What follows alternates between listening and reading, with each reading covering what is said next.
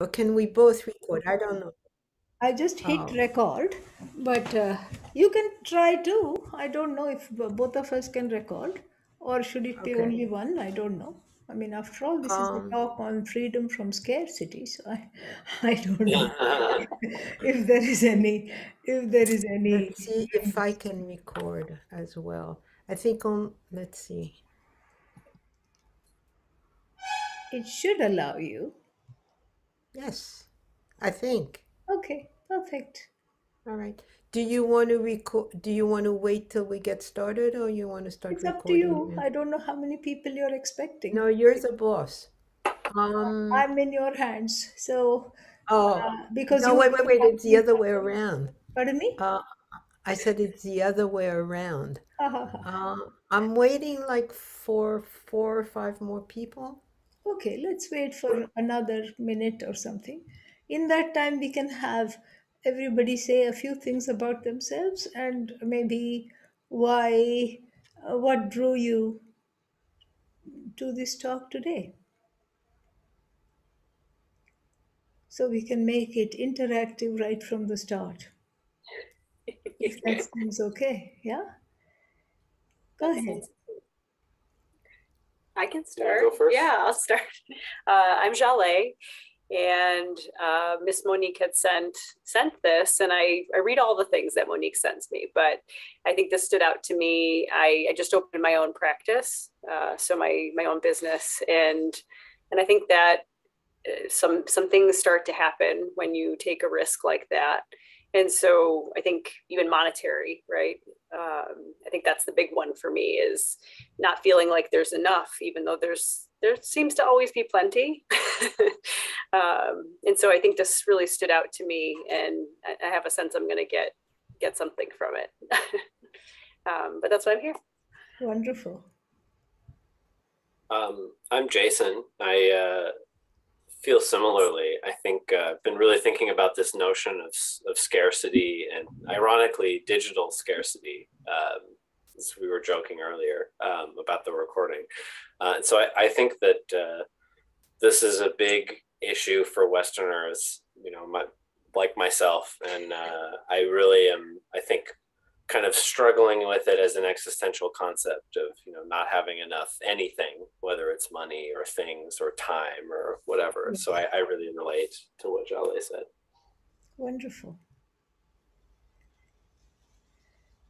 My name's Amy, and yeah, I just saw the email and I felt drawn to it, and I immediately signed up for it. But then, as I thought about why I might want to come, in my own life, I think I get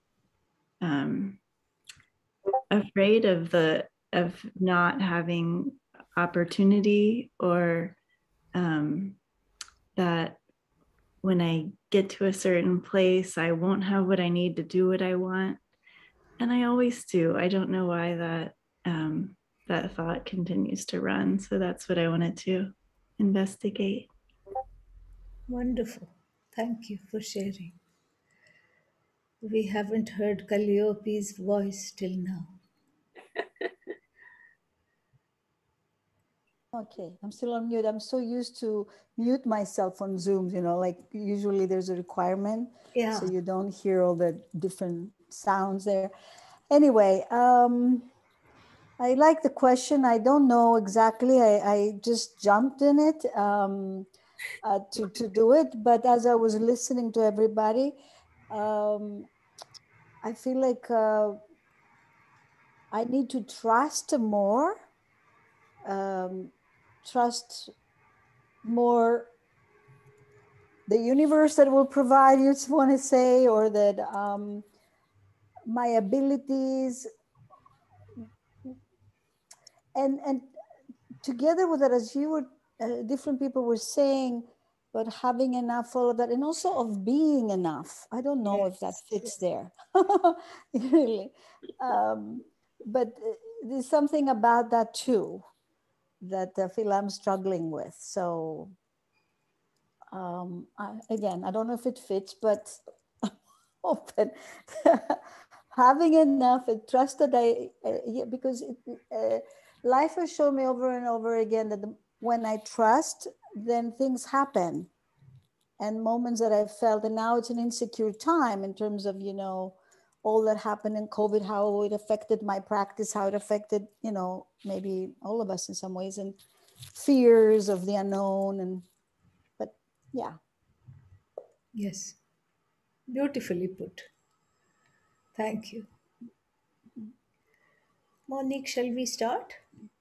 Yes, I think, I also put out that if people couldn't come, they could have access to the recording. So maybe some people just are hoping Yeah, for the yeah, recording. could be that. But I'll monitor Yeah, if anybody comes in to absolutely. let them in. Yeah, they can join in late. It's okay. Sometimes people are held up for whatever reason. Namaste to everyone. Thank you Yeah. for coming. And we will begin with a short prayer because that is what we do in my lineage. And the prayer signifies the fact that we are not in control of many things. As we grow spiritually, we understand first we are not in control of some things. As we grow further, we recognize that we are not in control of many things. As we fully grow to embrace the truth of ourselves, we understand that we are not in control of anything. And so, therefore, the prayer is an invocation. It has two purposes. First is what is called, a dig bandhana in Sanskrit.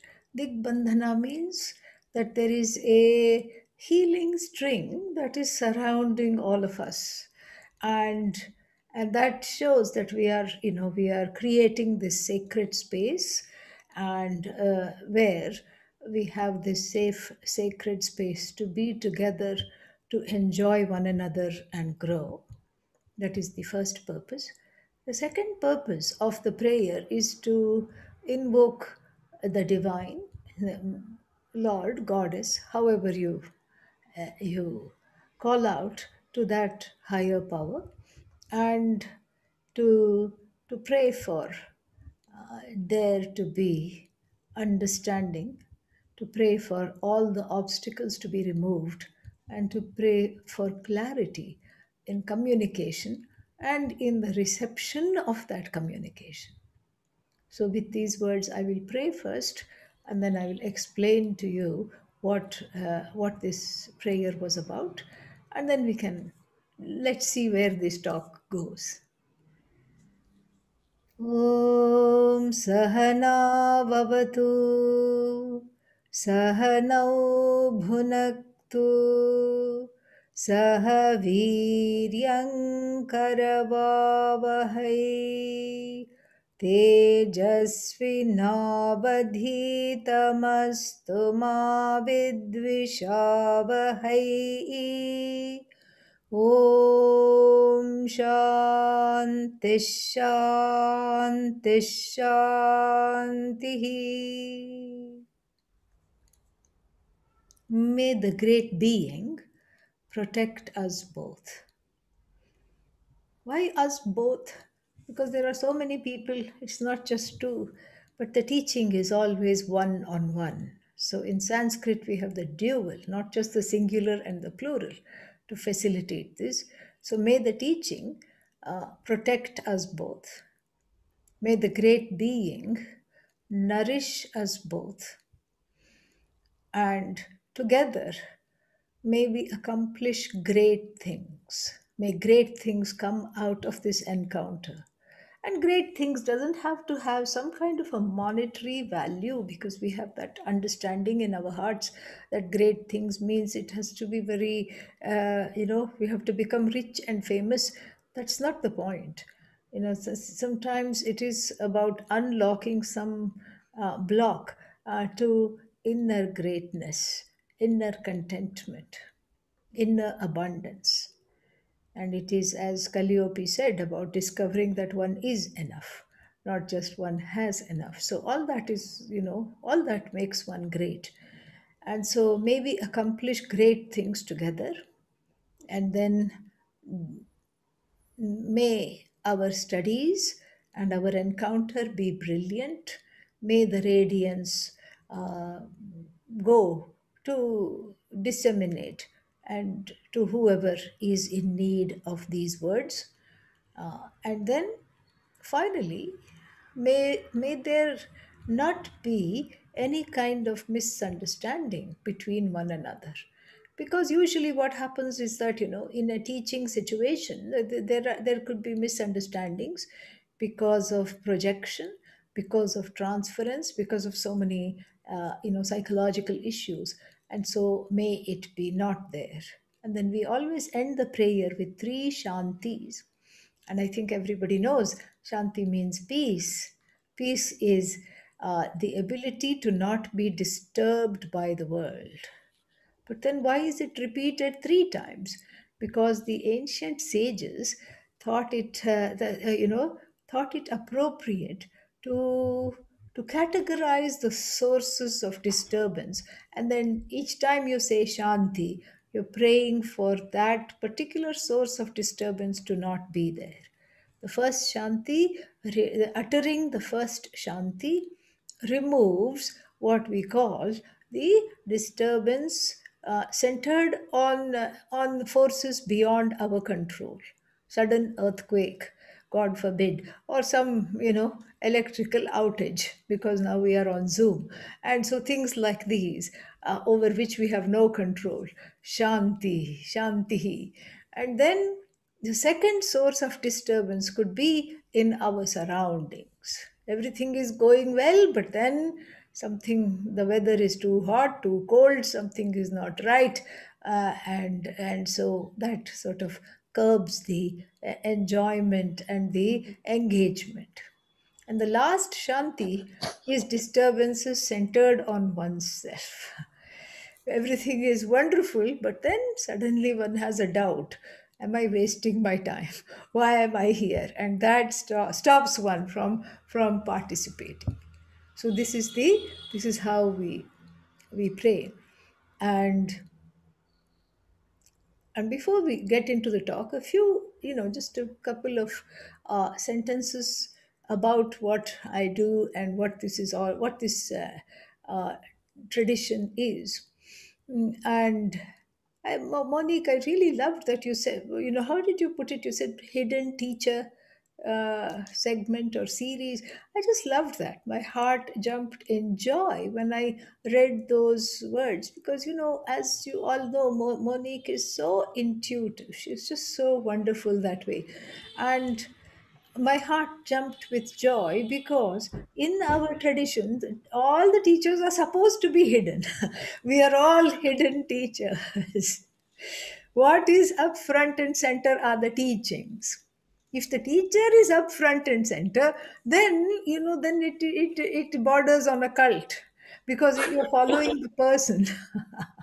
You're not following the what is being taught. So the teacher in our tradition is like this microphone, amplifies the words of our holy teachings, which are called the Vedas. And these Vedas are very, very ancient, and it is a oral tradition. It is an oral tradition that is carried from the head, and then from the mouth to the ear. It's called the ear-mouth tradition. So from the ear of the student, who then becomes the teacher, and from the mouth of that teacher to the ear of another student. So I belong to the ear mouth tradition of hidden teachers, because the teachers are, this is not about me. This is about you. This is not about me. This is because, why do I say this is about you? Because the subject matter of these teachings is that I that is misunderstood. The I that is free, that is whole, the self that is free, that is whole, that is always contented, that is free of afflictions, is the one that is talked about here. And the discovery of that self, takes some time, not because the teachings are difficult, but because we as students are difficult. We have certain resistance, we have certain we are eclipsed by certain misunderstandings of the I.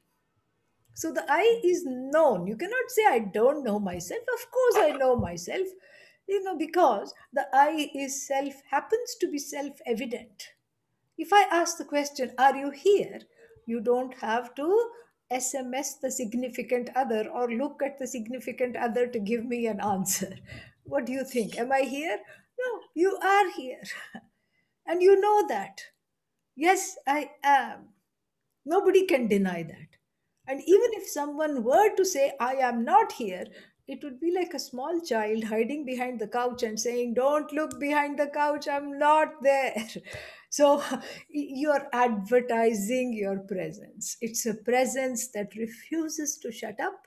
It is you, loud and clear, and it is what we call self-evident I. The self is already self-evident. So I am is not a problem. Everybody knows I am, I am. But please, please, please do not ask the next question, who are you? That's where the problem comes. How much time do you have? I am this many feet tall. I have these many problems. I am an idiot. Nobody loves me. I have this, I have that. And these are all. So the I is the self-evident I attracts because it is partially known. If it is an unknown I, you cannot make a mistake on it. And again, if it is a known I, you cannot make a mistake centered on the I. But it is a half known I. And we know that half knowledge is always dangerous, it proves dangerous. So, the half known I, in the Vedas, we have a beautiful example, is like something lying in your front yard at twilight, and it has three bends. It is lying in a curve. What is it? Oh, what can it be? You go out, the light is not very bright, it's twilight, and you say, eek, snake. But then, fortunately, you have your cell phone, which has a flashlight, which you never knew how to turn on till now. And then suddenly you turn it on because necessity is the mother of discovery and invention. You turn it on, and then you say, oh, this is not a snake, this is a rope. Maybe a neighborhood kid was playing, or maybe it was something that somebody had used, and it is lying with three bends, looking like a snake. The rope lends itself to this kind of a superimposition, the wrong understanding of this I, it's wrong understanding because the rope is not unseen, but yet it is not fully seen, just like the I, the Atma. The word for the I is Atma. Just like the Atma, partially recognized rope becomes a sitting duck for all kinds of fears. And then in the discovery that it is rope, then what happened to the snake? Where did the snake go? Did it slither into the bushes? No, it slithered back into that same mind which projected it. So, similarly, all the projections of the I are taken away through a unique methodology and through the teaching. So this is the lineage that I represent, teaching the Veda and Vedanta. And so now we come to this question, the topic for today, freedom from scarcity. When I look at the word scarcity, what jumps out is the first part of the word scare. That is what it is. And so, this is something which is, as all of you have talked about, very important because there is some way in which there is a constriction in this area. And even though from whatever I have heard, each of you talk about why you are interested in this, you know a lot about this, and in a way we are preaching to the choir, but it's still nice because we can enjoy a nice harmony and of minds and hearts. So it is nice to recall, it is nice to reiterate, it's nice to be together, dwelling on this topic. We have a goddess in the tradition, and it's a tradition that that has a vision to unfold, and that vision is you are enough, you are whole, you are free of whatever you seek, you are free of that, and you are one with the cause of the universe. That is the vision. And in order to understand and assimilate this vision, a way of life is recommended that is conducive to internalizing this vision. And that uh, internalization, or that way of life, is what we are going to be talking about today. And that is the world of prayer, surrender, God, goddess, various ways in which we invoke that one being through many forms, many functions, many names. And so we have a goddess. Her name is Lakshmi. Lakshmi means radiance. Have you heard of the goddess Lakshmi? Anybody has? Yeah. So Lakshmi is radiance. And Lakshmi is extremely famous. How famous? I'll tell you a small anecdote. I was in Washington, D.C., in one of the biggest temples, and I used to teach there. And then one time, there was a group from a seminary. It was just close to 100 people. And I was talking about the Hindu tradition and teaching them. And then they requested a temple tour.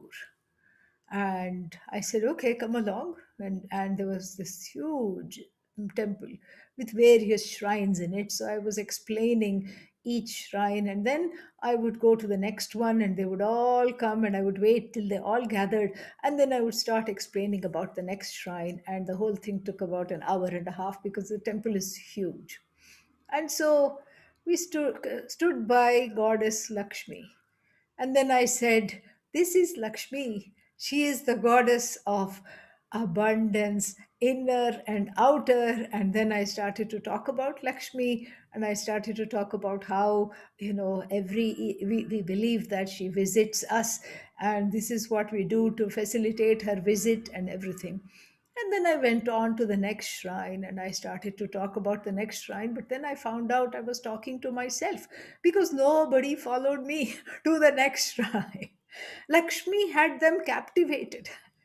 And these were people from, these were people, who belonged to the Christian tradition. They were very happy there, and they were just, they were not, but Lakshmi, basically, she just held them in thrall. And then they were all kneeling in front of her. It was so beautiful. And so this is Lakshmi. Very, very, Lakshmi is the goddess of freedom from, she is the presiding goddess of the freedom from scarcity. And this internalization of Lakshmi is what I'm going to be speaking about for some of this. And then we'll leave some time for some interaction, questions, thoughts, etc. from all of you, because I'd love to hear. And so, this Lakshmi, which means radiance and just the beauty of being, she's decked with jewels and everything, and she symbolizes the that contentment and resources. And in the Puranas, which are the Vedas made simple in the form of stories so that all the common people can understand. These are the Puranas. And in the Puranic lore, she is, depicted as the consort of Vishnu, the one who maintains the universe. Vishnu is God with the name of the one who sustains this universe. So same God. We don't have many gods, but the same God with, because everything is God, we just delight in seeing, in naming them and having various, having them for tea. That's what we do. And so then Vishnu. So the first thing the Puranas say is that please do not make the mistake of thinking Lakshmi belongs to you. She belongs to Vishnu. She doesn't belong to you. And this is the first teaching. So, what does this mean? This means that when we lead our lives, thinking that the Lakshmi is resources, Lakshmi is abundance, Lakshmi is, of course, money, but not limited to money. And Lakshmi is all the resources that we command, movable property, immovable property, whatever we have, whatever anybody has given us, whatever we have earned with our own earnings, all this is Lakshmi. Whatever enhances our lives and makes it better is also Lakshmi. So there are many forms of Lakshmi. So we have Dhana Lakshmi, Lakshmi in the form of money, Dhanya Lakshmi, Lakshmi in the form of food, because of which one can become a foodie. That is Lakshmi, the ability to enjoy, the ability to be surrounded by plentifulness. And that is Lakshmi, Dhanya Lakshmi. And the Lakshmi in the form of abundance in a household, Griha Lakshmi. A household is supposed to be, in traditional ancient India, household is that which is a place for giving. Anybody can come and say, please, can I have a meal? And there should be enough for at least one more person cooked, other than yourself. That is, so a place where cooking is practiced, place where giving is practiced, that is what is called, Griha Lakshmi. Santana Lakshmi is Lakshmi expressed in the form of progeny, children that are very dear to us. And so that children is Santana Lakshmi. And the joy derived out of children, that is a resource, definitely. So that is Santana Lakshmi. And then we have the Lakshmi in the form of domestic peace, marital happiness, household abundance, all these things. So these are all Lakshmi. To understand it, so we are not only thinking of bank account, we are thinking of, and then we have Shanta Lakshmi, Lakshmi in the form of inner peace. These are the various, and we can keep on adding to it. Lakshmi in the form of health, Lakshmi in the form of peace, Lakshmi in the form of so many things. And where did this Lakshmi come from? That's the second question we ask. Then we have a wonderful story for that. And what is that story? Long, long ago, once upon a time, Devas, the celestial wonderful beings, and the Rakshasas, the Asuras, the baddies, the not very nice people, the unethical people, demonic beings. We don't have devil or evil. These are all just devotees gone wrong in the tradition. So, devotees with a hubris and, devotees with lot of pride become demonic beings. So there was a prophecy, and in the prophecy, the Devas and the Asuras both heard the prophecy. It said that, you have to churn the ocean. And when you churn the ocean, you will get the secrets of immortality. And so the Devas on one side and the Asuras on one side, in a rare moment, decided to cooperate, because the churning of the ocean is not a joke. It's huge. And then, so then the Asuras being strong and just brawn, the Devas are brain, and so the two combination is needed. And so the Asuras, they what did they do? They just plucked off a mountain, a huge mountain of the earth, and made it into a churning rod.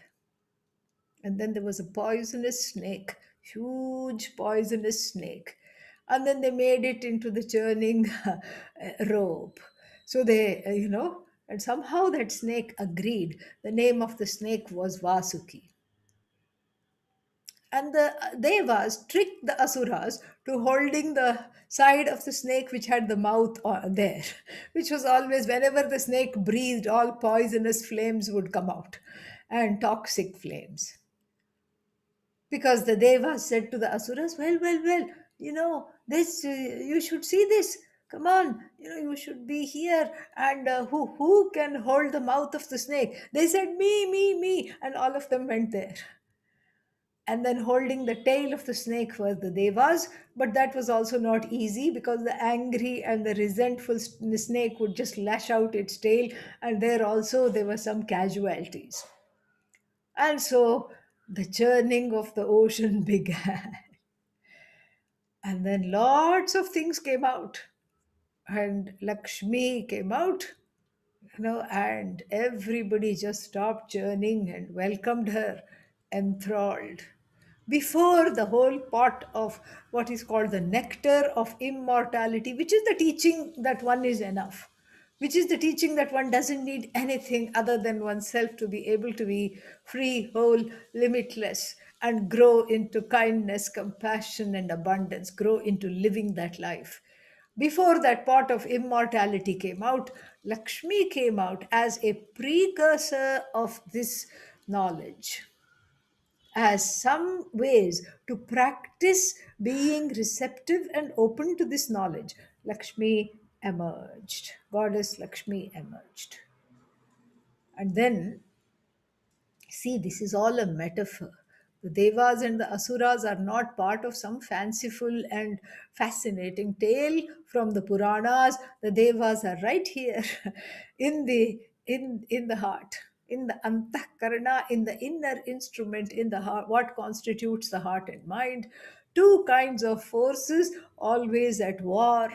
The one that is naturally in tandem with the laws of the universe, doesn't want to break anything, just wants to be, and just wants to, is ethical, is compassionate. Those forces are within us, as are the forces that keep questioning, that keep wanting to run ahead of ourselves, that keep wanting to broadcast the message that we are idiots. There is FOMO in the universe. What is FOMO? Fear of missing out. Okay, that is teen slang. That is what it is. FOMO. So there is FOMO. Oh my God, so many opportunities, so little time, so I can't be in many places at once, and all these things. This is basically this feeling of always scarcity, running, don't have enough, don't have enough, which is, of course, as was pointed out earlier, is because of that basic premise: I am not enough. I am not enough leads to I don't have enough. And so therefore, this is that inner scarcity that is, trying to resolve. And then the snake stands for the creative power. The creative power which brings us out of this morass, this stagnation, this place, this impasse, this place of non action. And then you harness the creative power.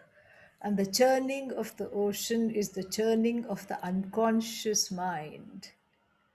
It's basically a form of psychotherapy, really. So the churning of the unconscious mind to see what is in the way. What is in the way of living this life of happiness, contentment, abundance, of inviting Lakshmi? Why is not Lakshmi coming? Why is it such a battleground here? And to go with the back to the ocean story, the churning of the ocean story, before Lakshmi comes out, her elder sister comes out. OMG, she must be so much, if Lakshmi is herself so radiant, her elder sister must be even more so much radiant. Wrong. Really? Why? Because the elder sister is wearing tatters when she comes out. She's got a scowl on her face. You know, if you look at it in terms of emojis, that's the one with a scowly face, okay, with the lips pointing downwards. And she's the one that has a scowl on the face. She hates the world, she hates herself, she hates the universe. And she was the one who comes out. And she says, "Hey, I am here." Why does the younger sister get all the shade? Why does she get all the attention? Why am I in the background? It's very clear why she nobody knows her, and why she is not famous, because look at her, doesn't have a kind word to say. She comes and curses everybody and everything, and she comes and, she comes and casts a doom wherever she goes. She carries a personal rain cloud into every house she visits and leaves the rain cloud there hanging and goes away. Some people are like that. And being around them, you catch a depression even though you were very happy to begin with. And so this is, what is her name? This is the elder sister of Lakshmi, and her name is Alakshmi, not Lakshmi. Opposite of Lakshmi. When it's like kind and unkind. The prefix un makes the word opposite. So Alakshmi, meaning not at all Lakshmi, opposite of Lakshmi. So really, Lakshmi is very much there. This Alakshmi has to be managed. In the moral of the story is, and driven away. Driven away. And so, in the rituals in India, when we invite Lakshmi to the house, we tell her straight away, "You, my dear, are very welcome. We want you. But keep your sister at the door. Don't we? She is not welcome. You are welcome." And so there are elaborate ways in which the sister is kept at the door. All the things that attract her, like a broomstick, and things that exemplify scarcity, etc., are put at the door so that she hangs out at the door. Whereas Lakshmi is invited in. Lakshmi is invited in with light. Wherever there is light, Lakshmi presides. And wherever there is darkness, the Alakshmi, that is her realm. It's like so many stories we hear in the Western world, like, vampires, etc. They don't like the light. They like all that darkness. The darkness stands for ignorance. The darkness stands for areas in the heart that are not fully lit up, that are not alive to the possibilities. Darkness also stands for the ways in which we hide our light due to so many things, starting with the notions that I am not enough, I have not enough, starting with familial, what is that called, wrong teachings, familial teachings, starting with all kinds of difficulties growing up, starting with even the national and the cultural understandings, or rather misunderstandings, of abundance. Oh, this is only for our country, not for you. And we see this during the pandemic. We will not share our vaccines, it's for us. Okay, you know, Ishvara, which is the name for the great being in Sanskrit, has other ways. Now we have a new variant, you know, Omicron or whatever. And mind you, the first two letters are Om. Yes, so you know where it has come from. It has come from that holy presence, Om. And and then okay, now there is a different debate. Oh, yes, the whole world should be vaccinated. The WHO was telling this right from the beginning. But so this is the national mentality of scarcity. So the scarcity goes all the way from the micro recesses of our own hearts to the ways in which global commerce, global health decisions, everything, all those, everything, where everything is concerned. So from the micro to the macro, What we see right now, dear friends, is Alakshmi presiding. It's Alakshmi, Alakshmi, Alakshmi all the way. And the pandemic really is an important, I really feel that this is an opportunity to change the world around. That's why I don't call it the coronavirus. I call it the Karuna virus. Karuna means compassion. The virus that is helping us to discover the inner Lakshmi. That is the only antidote to this stagnation, to this pandemic, is We that have to each one. turn the ocean. Sorry. Yeah, We exactly. have to turn the ocean. Yeah, as you you have to said. turn the ocean. Yeah, you have to turn it around and turn it around. That is exactly, you are absolutely correct. And so this is the antidote. Is that there has to be change. And Mahatma Gandhi said, don't wait for the change to come. It'll never come. Be the change that you would like to see, and then it will come. Because, it's like otherwise you're depending on so many forces and so many things to execute this change, and that change will never happen. And so, therefore, what? So, therefore, we are at a very interesting crossroads. So we have to, so Alakshmi presides, and Alakshmi presides in ill ventilated and ill lit spaces within the unconscious mind. And so the need for the hour is to ventilate those spaces and to spend some time dialoguing with Alakshmi. That Alakshmi is here. She is a force. She is a force to be reckoned with. And in fact, if you say shoo shoo, she will not go away because she's been there.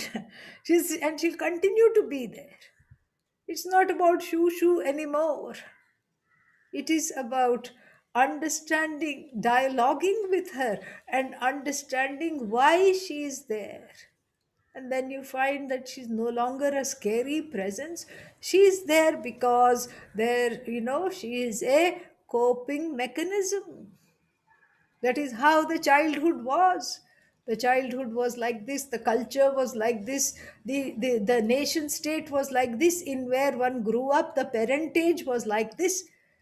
And then, because of all this, Alakshmi decided to protect this baby, you, and and give you a hug. She was being motherly in her own dysfunctional way, because that's all she knew how to do. This Alakshmi is an inner child that decided to become the gatekeeper of everything life sustaining. Because, as somebody else again pointed out, the question of trust, there's no trust, and that distrust is Alakshmi, that which signifies the distrust and the need to protect oneself from it. That is who Alakshmi is. And this is why the need to interrogate and look at Alakshmi. So when you take a deep look at Alakshmi, what do you find? You find a scared being. As I said, scare is the first part of scarcity. That scare, that inner scare, fear of making mistakes, fear of not being loved, fear of being abandoned, fear of being neglected, fear of not being attended to no matter how hard one shouts, how much one cries, fear that one will be not listened to, fear that one really doesn't matter. This is all Alakshmi. These were the coping mechanisms to shut down that distrust, to have calluses on our hearts as one grows up. This is part of everybody's life. Everybody's life starts with being comforted, within quotes I put, by Alakshmi, being in the lap of Alakshmi, really a dysfunctional mother, but a very protective mother in her own way, because she did all that she needed to do. And what is this Alakshmi? It is your own self that is split into two. the distrustful caretaker, because nobody else is there to give that care which one is needing. Everybody has had some omissions and commissions in childhood. And so one has, one becomes a ninja. One becomes a ninja, defensive, offensive. This is what it is. And so, how do we how do we love up this Alakshmi? How do we integrate her within it? And there, is a beautiful metaphor. We have an icon, in the Hindu tradition, and it is called Lord Dakshinamurti. Dakshinamurti is half feminine and half masculine, and is the invocation of the Lord and the goddess in the form of the ancient and the first teacher of this knowledge. Then it's a very, very pleasing image of this Lord and the goddess together, very pleasing image, and has the Veda book in the hand, has the fire of knowledge in the hand, all these things. And then at the foot, there is a small baby. At least that's what it looks like from a distance. A small baby is there. And then you think, why is the great being stepping on this baby, this helpless baby? Then you go closer. Oh, it's not a baby at all. It is a dwarf like creature, fully grown, truncated, has a big mustache, and has a terrible scowl. And in one hand, a dagger it is holding, and in the other hand, a sword. Offensive and defensive simultaneously. And the foot of this great being, Dakshinamurti, is on this on this small little demonesque figure, demonic figure. What does this mean? It's as though Lord Dakshinamurti is saying, heal, pun intended, HEEL and HEAL, both at the same time. Very, very nice. This is that's why we say Vedanta. What I teach is super therapy, because this is something which is very beautiful. This shows that there is the adult who is wanting the teachings, who is wanting to embrace the truth of oneself, who is wanting to initiate the spiritual growth, to be a person who is compassionate, who is kind, who is free of all kinds of afflictions. But then there is this inner being. And what is the name of this inner being? It's called Apasmara. It literally means the one who haunts through bad memories. This is what is the another symbol of Alakshmi, an iconographic symbol here of Alakshmi. And the this this being is at surrendered to the Lord, to the goddess. The unconscious cannot be gotten rid of. It is integrated, it is made to be something that is there, but it does not cast a pall on you. It is there, let it be there, but it does not anyhow overpower you. It does not anyhow come in the way of who you are. That is basically the journey. And that journey of neutralizing Alakshmi, that is a lifelong journey, comes first through learning the meaning of the word surrender. How does one surrender? Surrender comes from the understanding that one doesn't call any of the shots in one's life. Surrender comes from the understanding that I can't fix everything. Getting rid of Alakshmi is not DIY, it's not a do it yourself task. I need help from every source, from many sources. And this understanding that one needs help is an expression of one's wisdom and intelligence, not of one's weakness, as one is as one mistakenly thinks. That one needs help are words of wisdom, is an understanding that is very, very deep. And then, of course, there is worldly help available. There is all kinds of things that one can, help oneself. And then finally, it is also important to get the help, the absolute help, in the form of seeking help from the goddess, from the Lord, in whichever, however, from this being that is the manifest as this universe. We don't say that God created this world. Yes, God created, we can say, but really, more importantly, that which is manifest in this whole universe is non separate from that who is the maker. This is the vision. So for us, we don't have, we don't refer to the rivers, the mountains, the oceans, etc., as resources. That's a very mercenary way of looking at it. For us, these are our mothers. Mother Ganga, Mother Yamuna, the rivers are our mothers, the mountains are our brothers, the trees are our, are our friends. The sky is the father, the earth is another big, very patient mother, big mother. And so this is how we live amongst already a manifest, entities that are alive to our needs, that propitiate us, that take care of us. And so the whole life is an exchange. It is a reciprocity. You take care of me. You give me food. You give me sunlight. You give me air.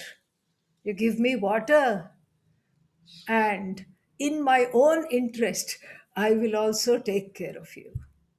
And we further this more and more. We further this. And that is how Alakshmi, Alakshmi, the hold of Alakshmi becomes less and less. The more the areas of our inner, instrument, the mind, heart, etc., the more the areas of this inner instrument are lit up with the understanding that we have participated in something that we need not have. We have participated, all of us, in a kind of a scarcity from ranging from the individual to the global, for which there is no need, for which there is no space anymore, and which now, especially at this crossroads of this pandemic and so many other, of its offshoots, the need for the moment is to get rid of this Alakshmi, to get rid of the hold of Alakshmi. To understand this, we have to see that the coping mechanism has lost its hold, and at best it is just a moping mechanism. That is what it is. The coping mechanism has become a moping mechanism where you are just rehearsing the old wounds. You're not reversing the old wounds. And so that's why in the ritualistic invocation of Lakshmi, and then you say, tell her, please leave your sister at the door, that gives us some clues. A Lakshmi cannot be coddled. Oh, you poor thing, you had a bad life. No, that makes her stronger. That is participating even more in the ignorance. At some point in time, when you embrace Lakshmi, that radiance, that inner radiance, that light, which is found through the commitment for self growth. See, we talk about two kinds of growth, the physical and the spiritual. Physical growth you don't have to have a commitment to. You neither need prayer nor a striving. Nobody, says, oh, when will I get my first wrinkle? When will I get my first gray hair? Don't worry, it will come. It comes on its own. It is already there. Nobody wonders like this. So this growth happens on its own from birth to death. But the other kind of growth, which is specific to the human being, because one has free will, which is a gift for this growth. This spiritual growth happens on one's initiative. One has to participate in that growth. When will I become compassionate? If you keep wondering, that will never happen. Compassion has to be encouraged through acts of compassion. That's how one becomes compassionate. Becomes within apostrophes, because one is already compassionate, and it is got layers of alakshmi, and the layers of alakshmi come out when you rehearse the compassion which is lakshmi. When you give, even when you cannot give, when you give, this is when, Alakshmi recedes, because even she is happy because her purpose is fulfilled in a way. She can go to somebody else where there is still a purpose left. She doesn't have to be in the recesses of your heart, and the old wounds can finally resolve. They don't need to be rehearsed, they can be reversed. So therefore, this, so what does it mean? I will close this, with some practical tips of leading one's life in the everyday to effect this transformation. And this is again from the teachings of the Vedas.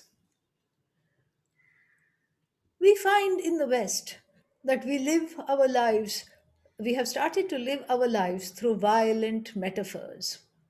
Let me illustrate. Everybody says, you call them in the morning, and when I call somebody in the morning, they say, I just jumped out of bed. The question is, coming from India, I'm still new to these expressions. Jump, why do you have to jump out of bed? Why can't you walk out of bed? I threw off the covers. I jumped out of bed. Then what did you do? I jumped into the shower. Why do you have to jump into the shower? Never understood this. And then worse, I grabbed a bite to eat. OMG, this is getting really, terrible. And then what? I hit the road. Even there is one song, Hit the Road, Jack. Don't come back no more, no more. Some old song is there. Like this. I hit the road because I had to get to work. And then what? What did you do there? I cranked out some emails and some numbers. I crunched some numbers, cranked out some emails. Then what happened? I became cranky. Naturally. What else will happen? And then what?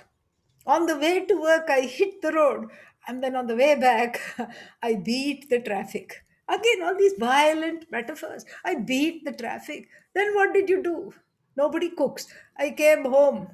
And then what? I threw something together. And then if you're a teenager, you'll say, I nuked something. The terrible. That nuked means atom bomb. Okay, this is what my my mind is very alarmed by this time. And then what did you do after that? I crashed. you know. And then you say, oh, I don't have my life. Then people say, my life lacks meaning. I don't have any connection to what I do. How will you have connection? How will you have connection if this is how you lead your life every day? From today, this has to stop. This is all just inviting, not only inviting a Lakshmi, but giving her a throne, a scepter, and then a wand to rule your heart. She will enslave you at this rate. So for us, in the Hindu tradition, the day begins by just looking at our hands when we say a prayer. May Lakshmi reside on my fingertips. May whatever I do be abundant and productive. May Saraswati, the goddess of knowledge, back my actions. And then when the feet touch the ground, you don't jump out of bed. You put the feet on the side of the bed and touch the ground and say, Mother Earth, I walk all over your grace every day. At least today, let me not be a burden. It's a 2-second prayer, just an intention. You don't jump into the fire, into the shower. What do? The shower is Mother Ganga. May all the holy rivers enter this bucket of water or this shower or wherever the water is coming from.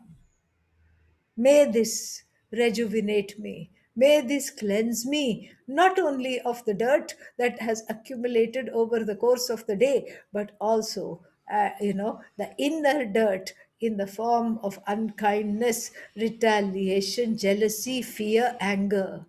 May this be cleansing, O mothers, in the form of the water. No one should grab a bite to eat, because that also is a prayer. There is an inner fire ceremony happening. That hunger is Vaishvanara, the inner fire, and the food that I eat is an offering to the inner fire. That's why, you are told, don't talk when you eat. And when I first came to America, I was confused, because they said they would tell me, let's go for lunch and talk it over. And I was very confused, because my mother always told me, and my grandmother told me, everybody told me, don't talk when you eat. It's rude. And here they would say, let's go out for lunch and talk. So the first two times, whoever took me to lunch was very disappointed, because I didn't say a word, because I was eating in silence. And because this is important, because this is an act of prayer. It's not that you don't talk at all, you just talk what is needed. That is how it is. And hitting the road is not advised, because it is unsafe. And so, the car is taking you from one place to another. It is your chariot. You worshipfully enter it. You pray before you drive, and prayerfully drive and get to the destination. And work becomes meaningful when you connect to it, not just because you're getting a paycheck, but because even unbeknownst to you, you are making a difference. Milton said at the end of Paradise Lost, they also serve who only stand and wait. And this is important. Everything is service. Your life is not an accident. Your life is not purposeless. You have been crafted and made for some purpose, or a series of purposes which you may not even know, but which is important to participate, which you may spend lifetimes to discover what is my purpose, and that's okay. But even while you are wondering what is your purpose, you are actually fulfilling it, believe it or not. And then when you come home, the cooking is itself a prayer, because you're engaged in the sacred art of transforming ingredients into something delicious, tasty, life affirming. Eating is another prayer. Going to sleep is another prayer, where you say, this whole day has come and gone, and I don't know what I have done and what I have not. May the next one be more, may I learn to be more compassionate, less reactive, less, better at managing my anger, better at managing Alakshmi within. This is how we lead the day. This is how the advice is. But unfortunately, in the rat race of the everyday, this is forgotten. This ancient knowledge is not just, it may be coming from what we call India or the Vedas, but it is there in all of humanity. If we spend some time to slow down, if we spend some time to connect with others and with ourselves. So what is the takeaway? No more FOMO. That is the takeaway. No more fear of missing out. No more scarcity, because it is all within. And that scarcity comes from a sense of insecurity. I don't have enough. You have enough. You try and see. My teacher always used to tell me, you give until it hurts. You practice giving until it hurts, to say goodbye to Alakshmi. If it doesn't hurt, you haven't given enough. That is what he used to say. Because when it hurts, the insecurity comes out. Oh no, how will I manage? And you find that you have managed fine. Almost 2 years ago, when the first case of corona came, to the west, everybody said, oh no, how will we manage? The economy will be bad, everything will go down. But we are managing. Supply chain problems, this problem, that, but we are still eating, we are still alive. Yes, we may not have whatever exactly we want, but we certainly have what we need, plus much more. When we look at the universe from these eyes, from the eyes of Lakshmi, there is nothing ever lacking, either within or without. Thank you. Om Tat Sat. You have listened so well. I'm just so happy to have been, to have shared a little bit of whatever I have been taught, and I invite you to talk about it, comment. If you have any questions, I'm happy to save the rest of the time for that.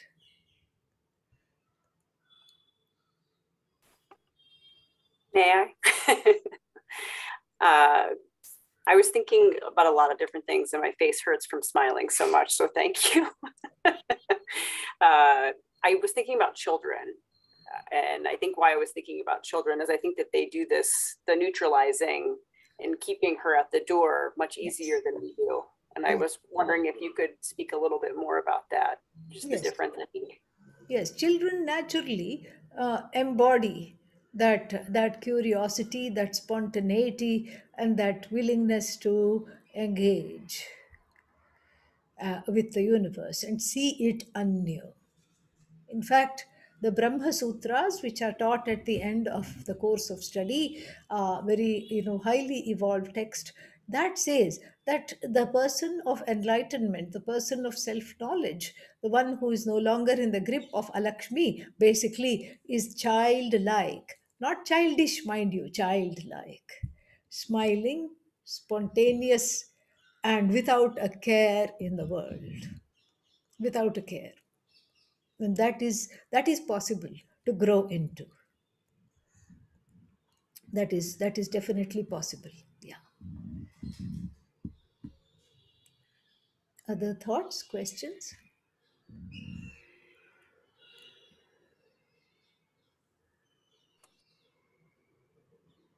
I was noticing some similarities just from my own experience with things I've read about non-dualism and non-dualistic thinking, and I'm curious how you would respond to just the framing a lot of what you said about Lakshmi and Lakshmi in this context of seeking outside yourself, because it is a false question, because you are the entire world and the entire universe. So that I'm curious if that is similar or related in any way, or what your response would be to that kind of approach. Absolutely. That this is what I teach, is the non-dualistic philosophy of being. So it's, even though we present it for easy assimilation, that is what Vedanta is, non-dualism. And so, even though we present it as two forces, Lakshmi and Alakshmi, one of them is less real than the other. This is what we have to understand. There are not really two, there is only Lakshmi. Alakshmi is an imposter, so to speak, because she arises from the shadow self of not of non-understanding. She arises from that, and then when there is self knowledge, that Alakshmi is no longer, one is not in the grip of that Alakshmi. So that is basically what it is. So everything that you see is an extension of you. So first we say Mother Ganga, and we say Mother River, etc. The rivers are our sisters, our mothers, and mountains are our brothers, fathers, everything. But then later on, we grow to a place where everything is an extension of yourself. Everything is you. And it's not the you that we are normally used to defining. The you as in, somebody with a body, mind, sense complex, or an individuality. It's the you in the form of that consciousness which knows it is. The one who answered yes to the question, are you here? That awareness, that consciousness, which touches the whole universe, which gives sustenance and existence to the whole universe, which is sentient and which is unbound, limitless. That is what we call Satchidananda. That Satchidananda you is the entire universe. Monique, some thoughts from you, my dear, please.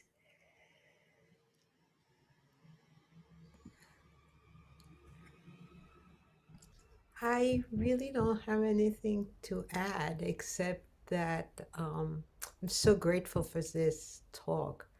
You always make things so clear and relevant, and I love your sense of humor. So it's sifting in, and I will take it with me through the next days. So thank you. Well, thank you. And it's all just Guru's grace. That's all I can say. What we say is what we have been given. Remember, hidden teachers. That's what it's about. You're going to keep calling me on that. Yeah, I love it. I just absolutely loved it. Yes, it's just so appropriate. Um, So um, I didn't make this up. My teacher yeah, used to say, always look for the hidden teachers. yeah, yeah. And so I have really sought out people who are like you. Very, very, very wise. Extremely wise. Yeah. Amy, Calliope, any thoughts you would like to share? Any questions? Um, I just want to thank you. It was very rich. That's what the word that came to me, like, was so rich. I feel like again, with the recording, actually, thank you for recording it. Yeah, I think I here, but I feel like you also have, so much there. And I want to, yeah, I just want to absorb it. And yeah, thank you. Beautiful. You're welcome. I just had a question on the half masculine, half feminine image you spoke about. I wanted to look into that. What was the name again? I should probably write it in the chat pod. We have two Okay. iterations because it'll be difficult to spell. So, Okay. uh, so you look up these two, Ardhanarishwara, and you look up Dakshinamurti. I have put it in the chat pod. You can look at that. Well, hello there. Thank you. I appreciate it. And thank you for this talk. You're very, very welcome. In closing, is it a good time to close, Monique? Or do you have some other things you want to add? No? I have nothing to add. So we can close with a words of blessing, and I will explain it first and then I'll chant it. And so this is how it goes. May may everyone be happy, and may the world be at peace, and may the people who follow dharma, the righteous ways, be nicely protected. May cows and other animals that are unable to take care of themselves also be loved and protected. May it rain just the right amount on time, and uh, may the earth be always green. May Mother Earth be green, and may the lands be free from drought and all other difficulties. May all the lands be free from drought. May all beings be happy. May we cultivate the ability to look at only the wonderful things in others. May we see only the auspicious in others, the best in others, and may we grow to be compassionate and non-violent, and may we may no one be subject to illness or sorrow. ॐ स्वस्ति प्रजाभ्यः परिपालयन्तां न्यायेन मार्गेण महिं महिषाः गोब्राह्मणेभ्यः शुभमस्तु नित्यं लोकाः समस्ताः सुखिनो भवन्तु काले वर्षतु पर्जन्यः पृथिवी सस्यशालिनी देशोऽयं क्षोभरहितः ब्राह्मणाः सन्तु निर्भयाः सर्वे भवन्तु सुखिनः सर्वे सन्तु निरामयाः सर्वे भद्राणि पश्यन्तु मा कश्चित् दुःखभाग् भवेत् ॐ शान्ति शान्ति शान्तिः Thank you. Thank you. May there be no more Alakshmi for all. Can I That is ask prayer. some? Sorry, yes, go ahead. No, do you teach regularly, like the Vedantas or the? Yes, I teach Where is it? regularly. Where is it? Let me start off, with the. I have a YouTube channel. You're welcome to look at that. And I'm writing the address.